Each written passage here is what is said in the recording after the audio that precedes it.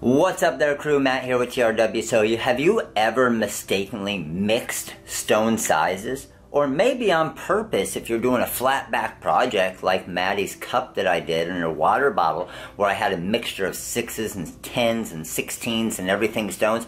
But then after the job, you want to get them back into their original containers. Stick around, I'm going to show you a little trick.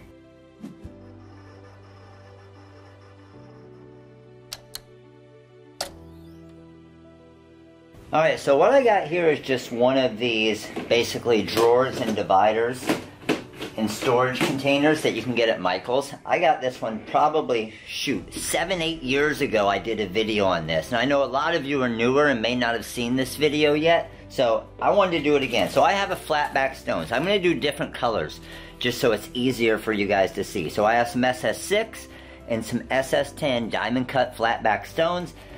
Let's just act like they're both crystal. I just want you to see the difference color-wise. But you're doing a job with flatbacks, and you want a mixture of all those stones to be able to easily grab just completely random ones, but then you want to divide them back into your bags after the fact. Check this out. I'm going to take the top here, I'm going to flip it around. I have my drawer good to go. I'm going to take my SS10s. Let's pour all of those in there. I'm going to take my SS6s. I know this hurts your heart to watch this, doesn't it? All the 6s right there. All mixed together, right?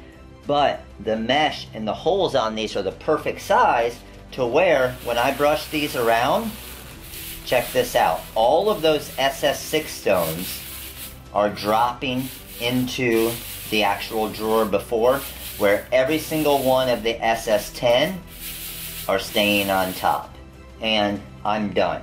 So I can pull this drawer out now, and there's every single one of my green SS6 stones. Not one SS10 is in there because it can't fit through the mesh holes here.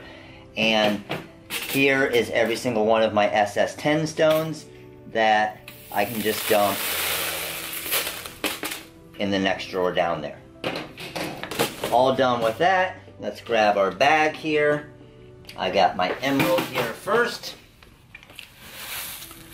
Throw them into the corner there real quick. Dump them right back into the bag. And we're back to where we started. Let's do our crystal real quick. Drop them into the corner there. Back into the bag. And there we go. We're done. Alright, so that's it. That was pretty easy, right? So hopefully that helps you guys out and saves you some time. You know my goal with all these videos is to save you time. Even though it's something like this, if you're spending 15, 20, 30 minutes to do something like that and separate all those stones, that's 30 minutes that you can be finding new customers and making more money. Now, I know a lot of comments are going to be, well, Matt, what if you mix the colors? I have a solution for that as well. They're called children. If the kids get in trouble, hey, who knows?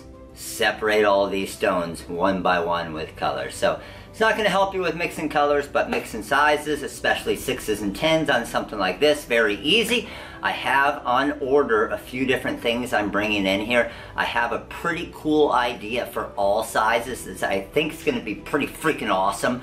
So once I get those in, I test them out, I'll make a video on that, whether it works or doesn't work, and we'll figure something out. So thanks for watching, guys. Now let's see who our mini pack winner of the week is. Alright, so our winner for today's mini pack, right there, Hot Designs. So Hot Designs' comment from Monday's video was, thank you, Matt, for the guideline to expedite fees. As a small business owner, it's often difficult to judge industry fair costs of services that go beyond the normal sales process. It is very easy for small startup business owners to undervalue their time just to make a sale. I did that all the time, and I'm sure most of you have, right?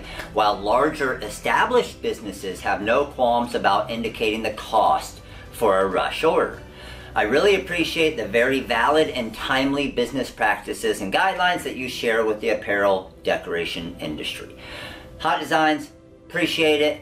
Mini pack of choice, yours on the website. Shoot us an email, info@rhinestoneworld.com.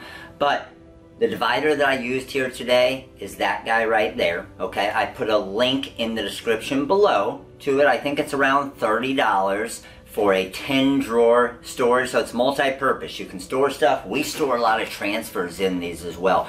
Before I made that video of all those shelves that we built, we had probably 10 of these where we would store all of our actual transfers. So really cool for that. Also great for scrap vinyl as well. So for 30 bucks, you get a stone divider and a transfer holder or scrap vinyl holder. So thanks for watching, guys. Of course, make sure to click that like button right there. Make sure to click that subscribe button, the little bell next to it, and make sure to comment below, because on Friday I'm going to pick another winner from the comments for a mini pack of choice. We have over 170 mini packs on the website now.